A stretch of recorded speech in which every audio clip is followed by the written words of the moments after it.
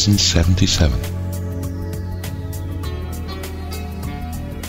I am entitled to miracles. I am entitled to miracles because I am under no laws but God's.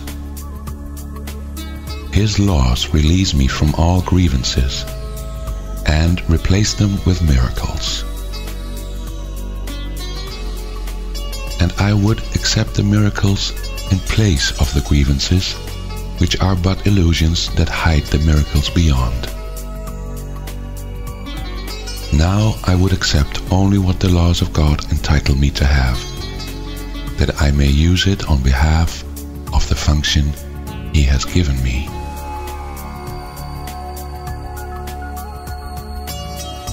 You might use these suggestions for specific applications of this idea. Behind this is a miracle to which I am entitled. Let me not hold a grievance against you, but offer you the miracle that belongs to you instead. Seen truly, this offers me a miracle. I am entitled to miracles.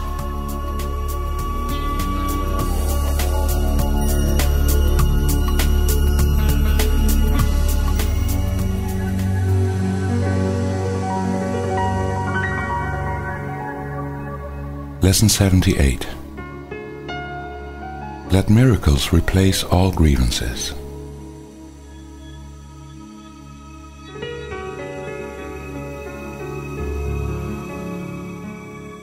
By this idea do I unite my will with the Holy Spirit and perceive them as one. By this idea do I accept my release from hell.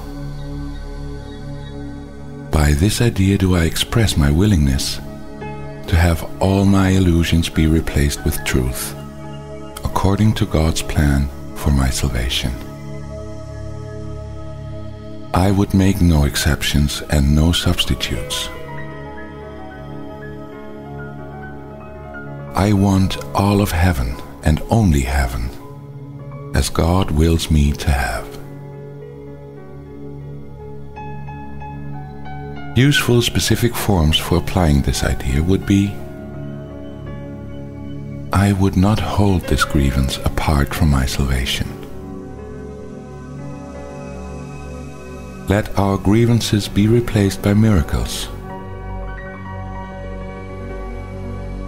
Beyond this is the miracle by which all my grievances are replaced.